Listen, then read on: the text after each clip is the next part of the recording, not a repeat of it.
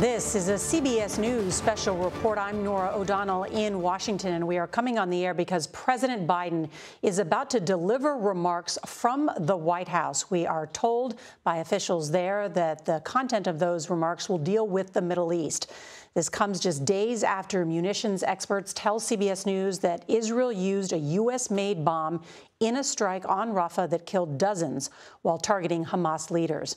Now, Israel and Hamas have been at war for 238 days since Hamas-led militants killed around 1,200 people and abducted hundreds of others in the October 7th attack last year. Since then, the Gaza Health Ministry says more than 36,000 people have been killed as a result of Israel's invasion into Gaza. This is the first opportunity also for President Biden to publicly address former President Trump's historic New York criminal conviction. We already heard from former President Trump earlier today in a rambling speech that was full of grievance and full of untruths, in which he said alarmingly, quote, "We're living in a fascist state." So while there appears to have been some developments in the Middle East that the president may comment on today, we do expect, too, that he will likely comment on his expected opponent in this race, and that is Donald Trump, who is the presumptive Republican nominee. I am joined by our chief Washington correspondent, Major Garrett, as well as our chief foreign correspondent, Margaret Brennan. And Margaret, you follow so closely what's happening in the world. Israel did admit that it has a ground operation underway in Rafah. Does that violate a red line for President Biden? That's the key question. The president has been completely unclear as to what a full-scale ground invasion would look like for him. Eyewitnesses have told CBS that there are tanks on the ground.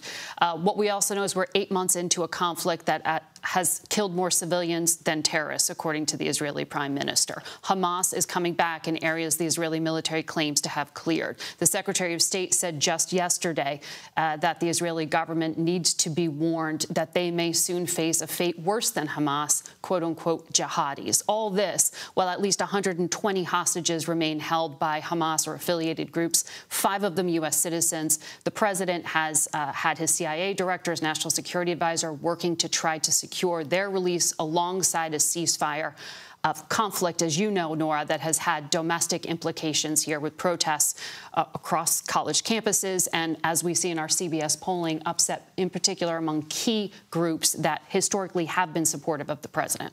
And Major, also, this is the first time that we may hear from President Biden on camera since this historic conviction in New York. Symbolism and substance going on simultaneously, Norah. The substance is the presidency goes on. The president is governing and will make remarks on an ongoing international conflict of significant import for the United States and all its regional allies, but also will wade into this controversy, which he has tried to stay away from as best as humanly possible. Meaning Trump's legal problems. Meaning Trump's legal problems, even though the former president argues with zero foundation that Biden is directing this and he's responsible for it. He's not, but the president has tried to stay away from it.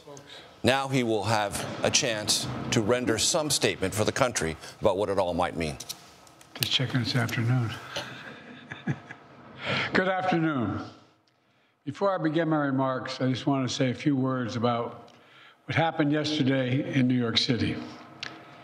The American principle that no one is above the law was reaffirmed.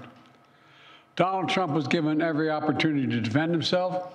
It was a state case, not a federal case, and it was heard by a jury of 12 citizens, 12 Americans, 12 people like you, like millions of Americans who served on juries.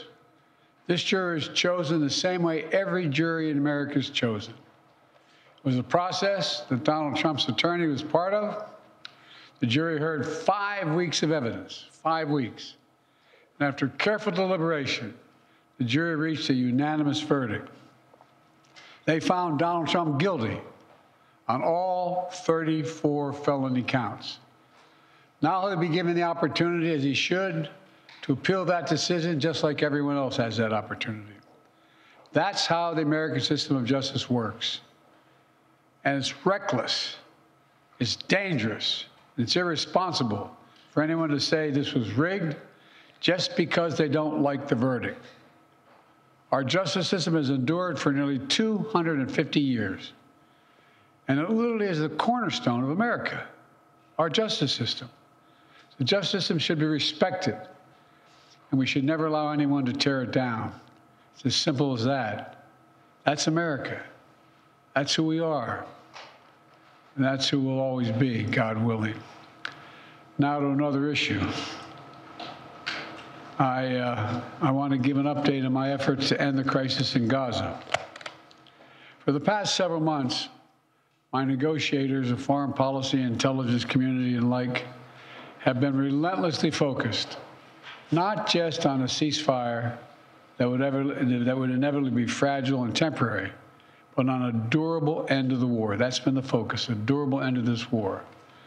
One that brings all the hostages home, ensures Israel's security, creates a better day after in Gaza without Hamas in power, and sets the stage for a political settlement that provides a better future for Israelis and Palestinians alike. Now, after intensive diplomacy carried out by my team, my many conversations with leaders of Israel, Qatar, and Egypt, and other Middle Eastern countries, Israel has offered a comprehensive new proposal.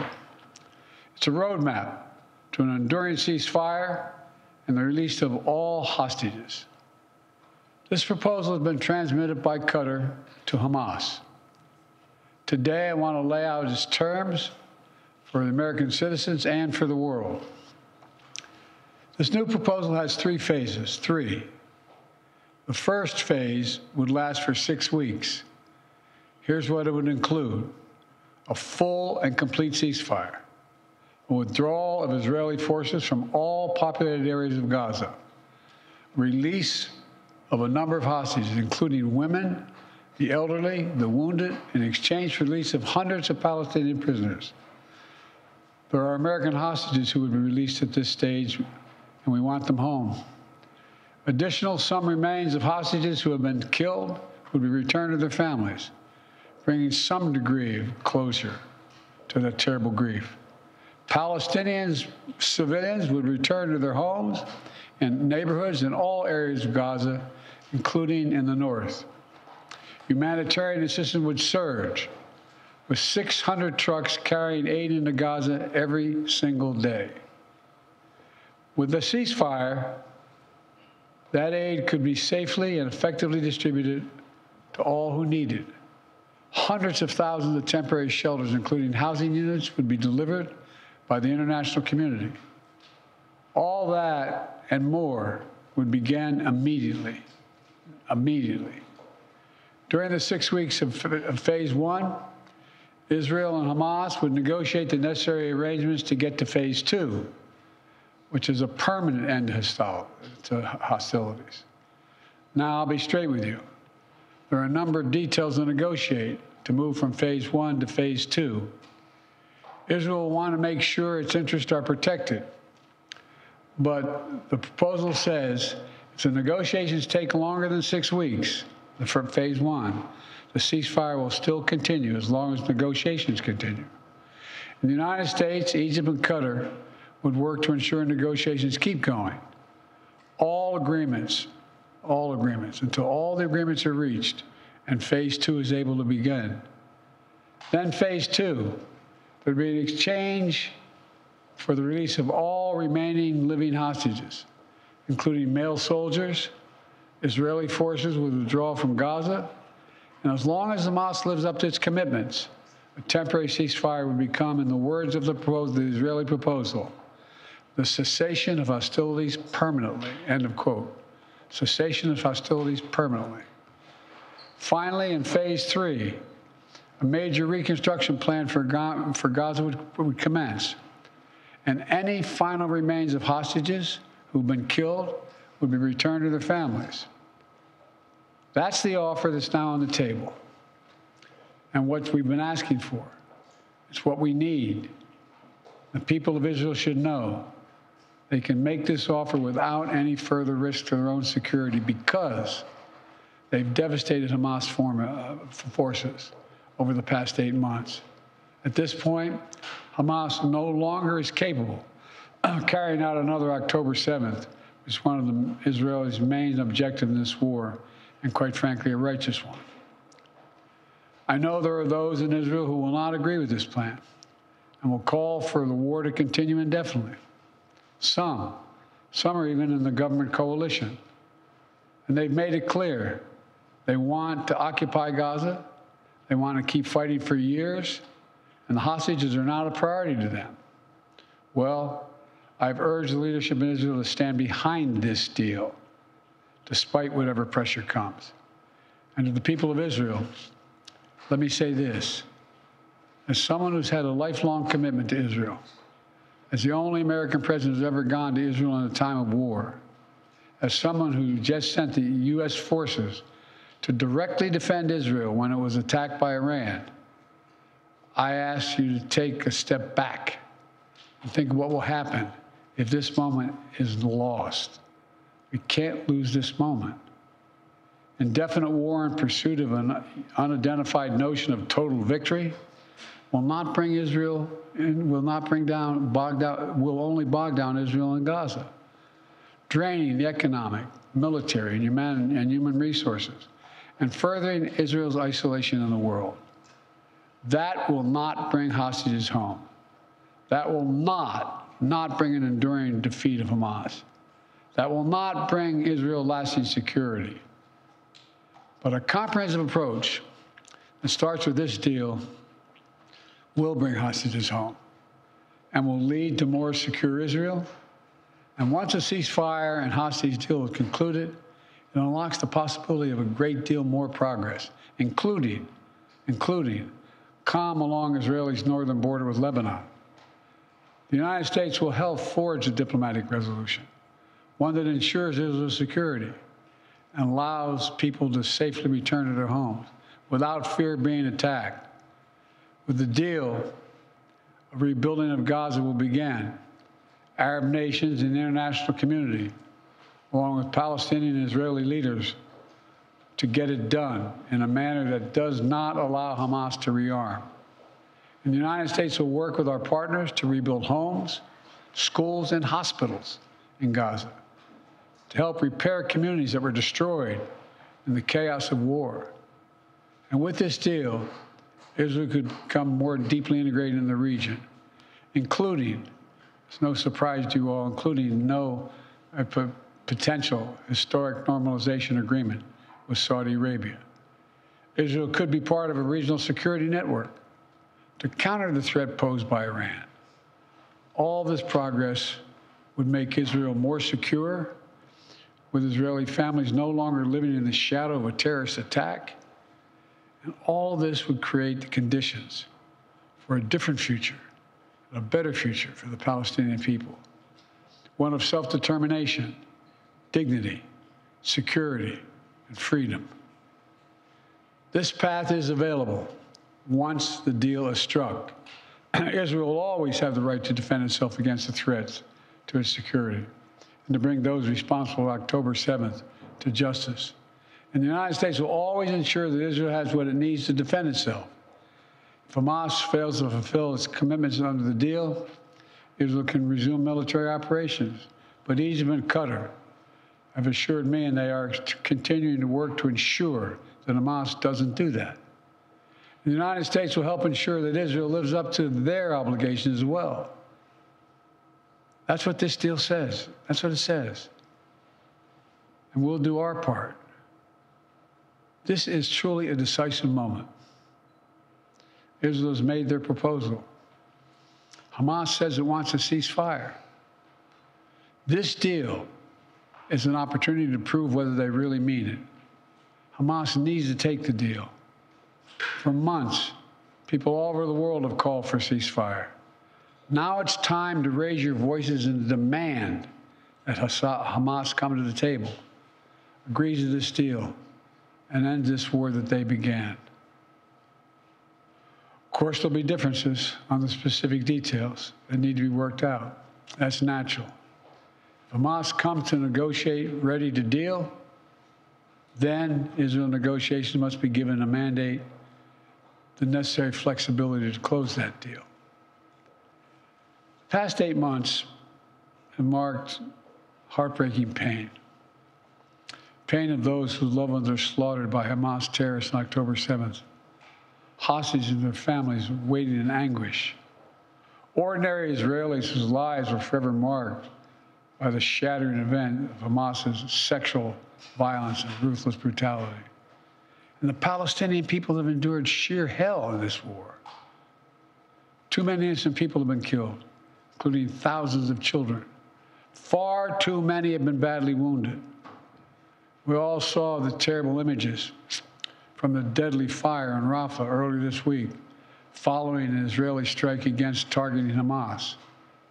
And even as we work to surge assistance to Gaza, with 1,800 trucks delivering supplies these last 5 days, 1,800, the humanitarian crisis still remains.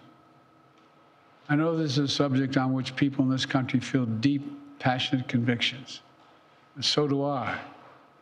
This has been one of the hardest, most complicated problems in the world.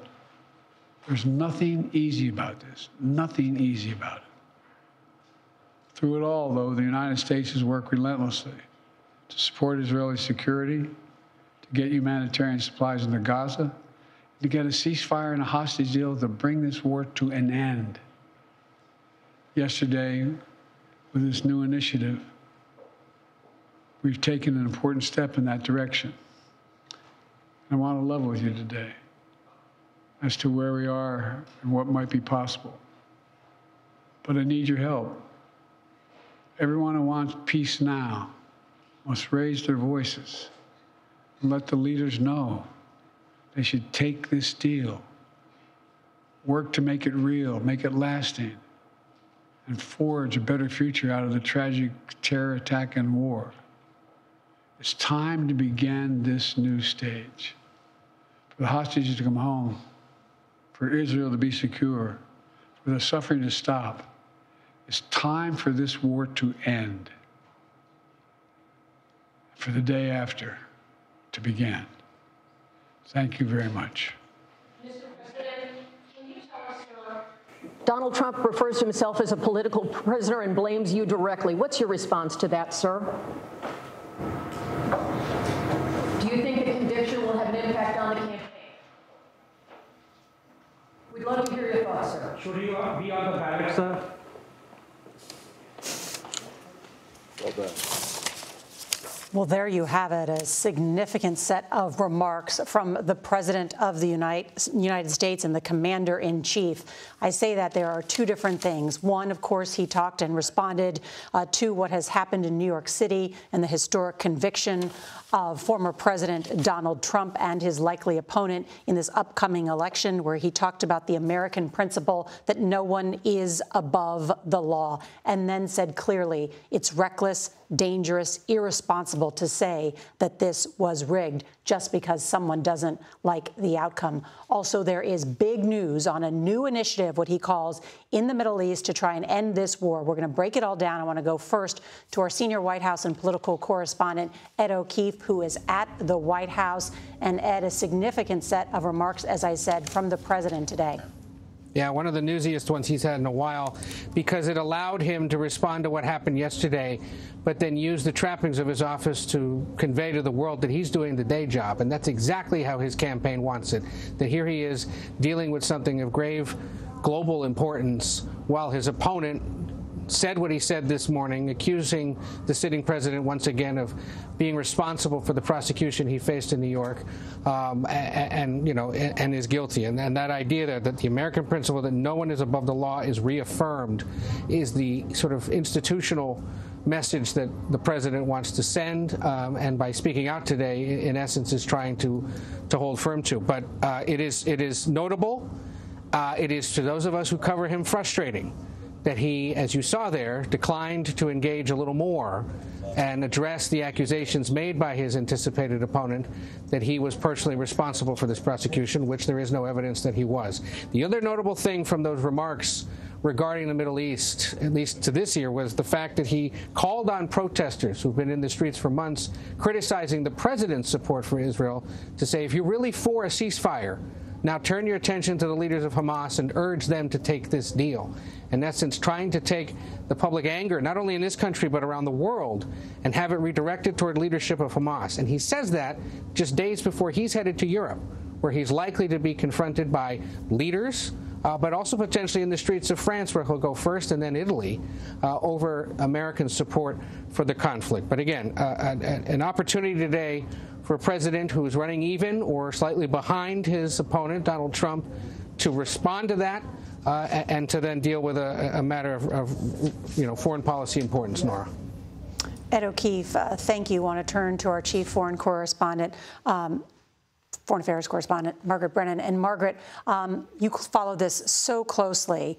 How much of a new development is this in terms of this new Israeli proposal? Well, it's the very first time I've heard the President of the United States say it is time for this war to end, some 8 months into this extremely bloody conflict. It's also key the time of day, 1:45 here on the East Coast. It is well into the evening on a Friday night in Israel. For those observing, there will be restrictions on their ability to come out publicly and comment on this. There will also be, as we have seen in Israel, nearly every weekend of this conflict, protests against the Netanyahu government, urging them to bring home the hostages through diplomacy versus through war. But in terms of what the president laid out here today, he laid out this chessboard of here's the 3 phases to bring the hostages home. For the first time, he was linking a short-term pause of 6 weeks cessation in violence to a broader end to the conflict that he says the Israelis are open to at this point. We know the CIA director met with the head of Mossad just last Friday in Paris, then also said once we get to the end of this, we can talk about Israelis returning to their homes in the north of the country. This is a huge political issue back in Israel right now, because in that conflict with Hezbollah in North Lebanon, people have had to flee their homes and haven't been able to go back. And he also spoke to that broader promise to Benjamin Netanyahu, the embattled prime minister, and we might be able to get you a peace deal with Saudi Arabia. He is dangling a lot of carrots out there to a politically embattled leader and really gestured to the pressure that's on the Israeli prime minister from the far right of his party, saying there's some we know in your government who don't want this war to end. But it also seemed very clear, too, that the president was laying out that Israel has come to a deal that was transmitted by the Qataris to Hamas, that this ball is now in Hamas's court, and that's where not only he wants the solution to be found or perhaps negotiated, but also, I think, to put the pressure back on Hamas in the eyes of the world.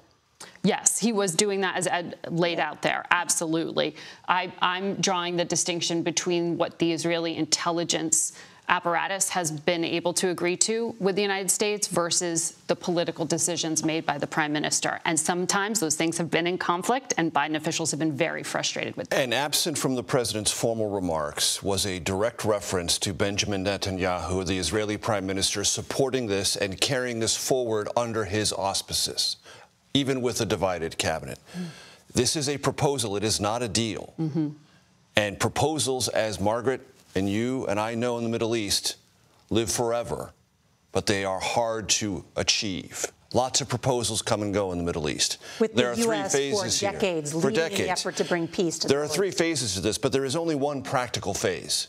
If this isn't agreed to as far as a cessation of hostility, withdrawing of Israeli forces, putting back of some of the hostages, there is no phase 2 and phase 3.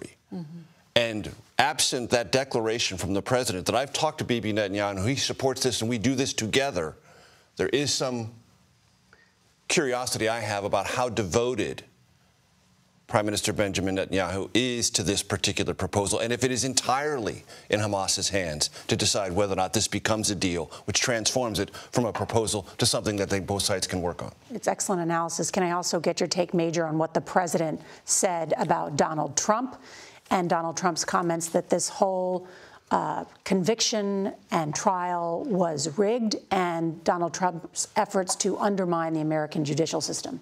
Yes, President Trump said that. That doesn't make it true. And as the president pointed out, every opportunity to, through due process, defend yourself, question jurors, apply the evidence to scrutiny was given to that defendant, the former president, who's now a convicted felon, period.